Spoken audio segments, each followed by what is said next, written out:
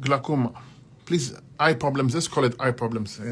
Eye pressure, eye floaters, poor eyesight, dry eyes, watery eyes. It doesn't matter what it is. All the same concept. First, fix your liver. Liver, eyes connected. Okay, the liver, eyes are connected. Clean your kidneys. Kidneys in the head and also connected. Bowels in the head connected. You need to clean all those areas so that waste can drain out of the eyes and go downward. You clean your sinuses. Use the ear irrigation kit. Clean your ears. Use my eyesight formula twice a day. Wash your eyes. You see mucus come out. Use a nutty pot. Clean your nose. Get the mucus out. Why? These things have to open. If you don't open, the waste can come out. Okay? These are openings on the head, right? If they are closed, there's pressure. Pressure can cause ring in the air, can cause eye problems, okay? The eye pressure.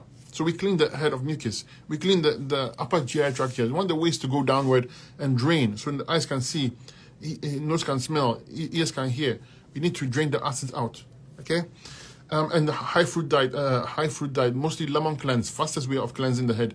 Lemons like melt the mucus in your head. You can try it for a few days and see. You start to see mucus come out of your nose and everything. Lemons are fantastic for that. They're very astringent.